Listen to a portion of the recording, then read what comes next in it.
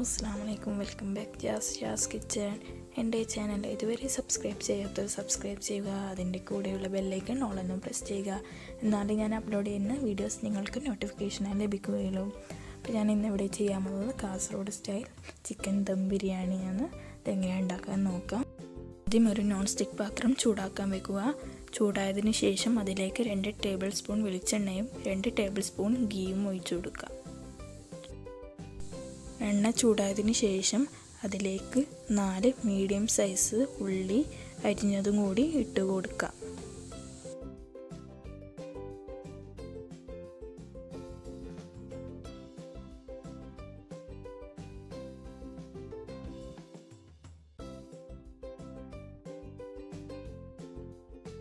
ഇനി ഉള്ളി നന്നായി വഴറ്റിയെടുക്കാം.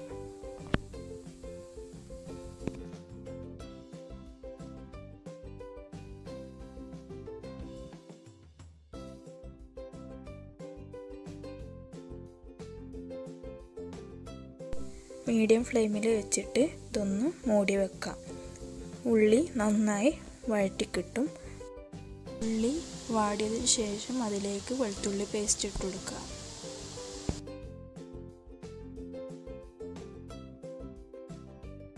പിന്നെ അതിലേക്ക് 2 ടീസ്പൂൺ ഇഞ്ചി ചതച്ചതും കൂടി ഇട്ട് കൊടുക്കുക.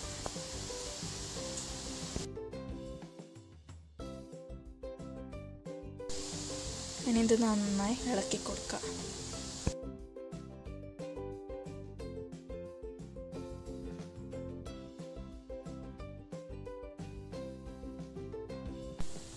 ഇനി ഇതിലേക്ക് 1.5 ടീസ്പൂൺ പച്ചമുളക് അരച്ചതും കൂടി ഇട്ട് കൊടുക്കുക.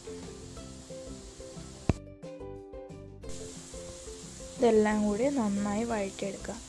ഇനി അതിലേക്ക് 4 തക്കാളി മുറിച്ചതും കൂടി ഇട്ട് കൊടുക്കുക. വീണ്ടും ഇളക്കി കൊടുക്കുക.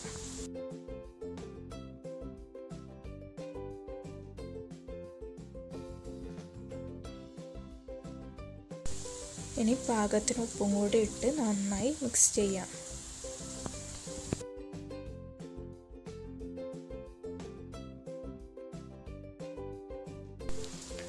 തക്കാളി നന്നായി ഉടഞ്ഞതിന് ശേഷം അതിലേക്ക് 1/2 ടീസ്പൂൺ മഞ്ഞൾപ്പൊടിയും 4 ടീസ്പൂൺ മല്ലിപ്പൊടിയും ചേർത്ത് കൊടുക്കാം.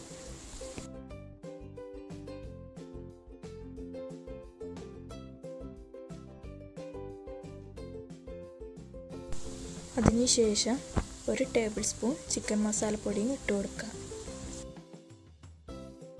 പിന്നെ അതിലേക്ക് 1 ടീസ്പൂൺ കുരുമുളക് പൊടിയും ഇട്ട് കൊടുക്കാം. കുരുമുളക് പൊടി ഇട്ടതിന് ശേഷം അതിലേക്ക് 1 ടീസ്പൂൺ ഗരം മസാലയും കൂടി ഇട്ട് കൊടുക്കാം. മസാലപ്പൊടികളെല്ലാം ചേർത്തതിന് ശേഷം നന്നായി മിക്സ് ചെയ്യാം. മസാലകൾ നന്നായി മിക്സ് ചെയ്തതിന് ശേഷം അതിലേക്ക് ഫ്രൈ ചെയ്ത് വെച്ച ചിക്കൻ ഇട്ട് കൊടുക്കാം. ഞാനിവിടെ 1.5 കിലോ ചിക്കനാണ് എടുത്തിട്ടുള്ളത്. ഫ്രൈ ചെയ്ത വീഡിയോ ഇതിൽ കൊടുത്തിട്ടില്ല. സാധാരണ ഫ്രൈ ചെയ്യുന്നത് പോലെ ഫ്രൈ ചെയ്തതാണ്. മുളക് പൊടിയും ഉപ്പും ഇട്ട് ഫ്രൈ ചെയ്ത് വെച്ചതാണ്.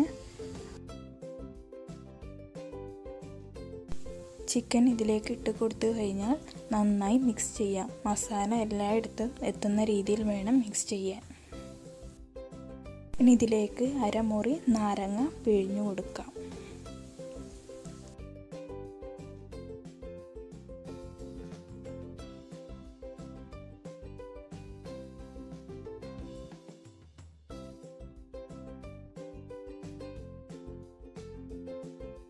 അതിനുശേഷം മല്ലിയില ചെറുതായി അരിഞ്ഞതും കൂടി ഇട്ട് കൊടുക്കാം. അങ്ങനെ മസാല ഇവിടെ റെഡിയായി കഴിഞ്ഞു. ഇനി ഇതൊരു സൈഡിലോട്ടേക്ക് മാറ്റി വെക്കാം. ഇനി ചോറ് ഉണ്ടാക്കണം. അതിനായി ഒരു നോൺ സ്റ്റിക്ക് പാത്രം അടുപ്പത്ത് വെച്ച് അതിലേക്ക് 2 ടേബിൾ സ്പൂൺ വെളിച്ചെണ്ണയും 3 ടേബിൾ സ്പൂൺ ഗീയും ഒഴിച്ച് കൊടുത്തിട്ടുണ്ട്. അതിലേക്ക് ഒരു വലിയ ഉള്ളി നീളത്തിൽ അരിഞ്ഞതും ഇട്ട് കുറച്ച് വഴറ്റിയതിന് ശേഷം അതിലേക്ക് 10 കാഷ്നട്ട്സ് ഇട്ട് കൊടുക്കാം. കാഷ്നട്ട്സും ഉള്ളിയും നന്നായി വഴറ്റിയതിന് ശേഷം അതിലേക്ക് കുറച്ച് റൈസിൻസ് ഇട്ട് കൊടുക്കാം. നന്നായി ഫ്രൈ ചെയ്തെടുക്കണം. ഇനി ഇതൊരു സൈഡിലോട്ടേക്ക് മാറ്റി വെക്കാം. ഇത് ലാസ്റ്റ് ബിരിയാണിൻ്റെ മുകളിൽ ഇട്ട് കൊടുക്കാൻ വേണ്ടിയാണ് ഫ്രൈ ചെയ്ത് വെച്ചത്.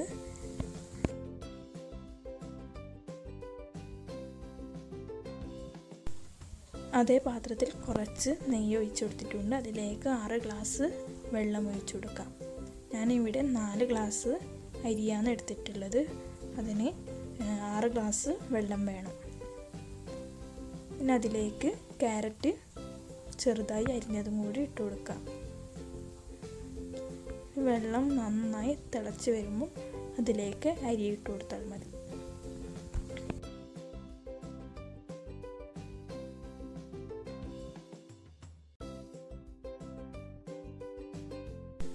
ഇതൊന്ന് മൂടി വെക്കാം, എന്നാലേ വെള്ളം നന്നായി തിളച്ച് വരും. ശേഷം അതിലേക്ക് കുറച്ച് പുതിന ഇട്ട് കൊടുത്തിട്ടുണ്ട്. അതിലേക്ക് ആവശ്യത്തിന് ഉപ്പ് ഇട്ട് വീണ്ടും അടച്ചു വെക്കാം. വെള്ളം നന്നായി തിളച്ച് വന്നിട്ടുണ്ട്. അതിലേക്ക് നേരത്തെ കഴുകി വൃത്തിയാക്കി വെച്ച അരി ഇട്ട് കൊടുക്കാം. 4 ഗ്ലാസ് അരിയാണ് ഞാൻ ഇവിടെ എടുത്തിട്ടുള്ളത്. ആ 4 ഗ്ലാസ് അരിക്ക് 6 ഗ്ലാസ് വെള്ളം.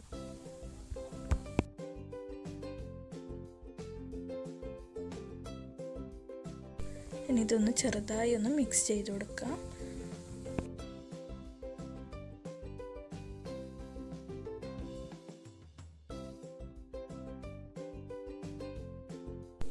ഇനി ഇതിലേക്ക് ഒരു മുറി നാരങ്ങ പിഴിഞ്ഞു കൊടുക്കാം. ഇത് ഓപ്ഷനലാണ്, നിങ്ങൾക്ക് വേണമെങ്കിൽ സ്കിപ്പ് ചെയ്യാം. ഞാൻ ഇതിലേക്ക് നാരങ്ങ പിഴിഞ്ഞു കൊടുത്തത് ചോറ് വെന്ത് കിട്ടുമ്പോൾ ഒട്ടിപ്പിടിക്കാതിരിക്കാൻ വേണ്ടിയാണ്.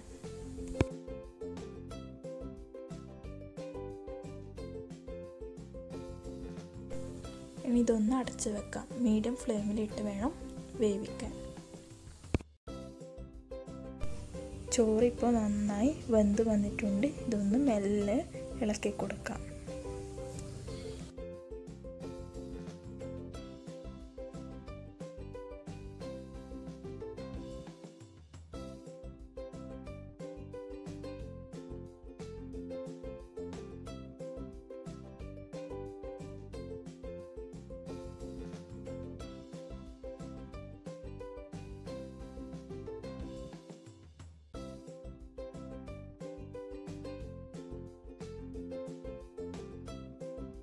ദമ്മിടാൻ വേണ്ടി നേരത്തെ നമ്മൾ തയ്യാറാക്കി വെച്ച മസാലൻ്റെ മുകളിൽ ചോറ് നിരത്തി കൊടുക്കണം. എല്ലായിടത്തും എത്തുന്ന രീതിയിൽ വേണം ചോറ് ഇട്ട് കൊടുക്കാൻ.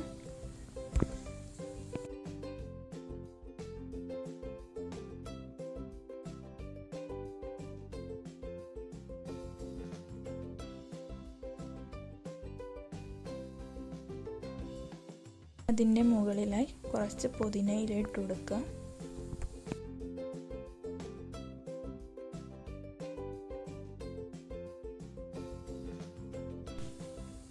അതിൻ്റെ മേലെ ചോറിട്ട് കൊടുത്തിട്ടുണ്ട്.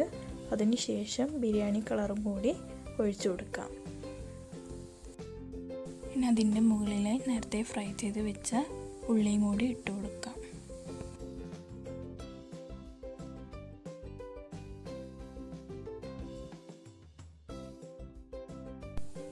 ഇനി ഇതൊന്ന് ദം ചെയ്യാൻ വെക്കണം. ലോ ഫ്ലെയിമിൽ വേണം ദം ചെയ്യാൻ. പാത്രത്തിൻ്റെ അടിയിൽ ഒരു പഴയ മൂടി വെച്ച് കൊടുക്കണം, ഇല്ലെങ്കിൽ മസാലകൾ അടുക്കി പിടിക്കും. പിന്നെ ബിരിയാണി മൂടി വെച്ചതിന് ശേഷം അതിൻ്റെ മേലെ കനവില്ല എന്തെങ്കിലും സാധനം വെച്ച് കൊടുക്കണം. അങ്ങനെ ബിരിയാണി ഇവിടെ റെഡിയായി കഴിഞ്ഞു. Kasaragod style dum biryani. Thanks for watching. ഇനി അടുത്ത റെസിപ്പിയുമായി വീണ്ടും കാണാം. എൻ്റെ വീഡിയോ ലൈക്ക് ചെയ്യുക, കമൻറ്റ് ചെയ്യുക, ഷെയർ ചെയ്യുക, ഫീഡ്ബാക്ക് അറിയിക്കുക.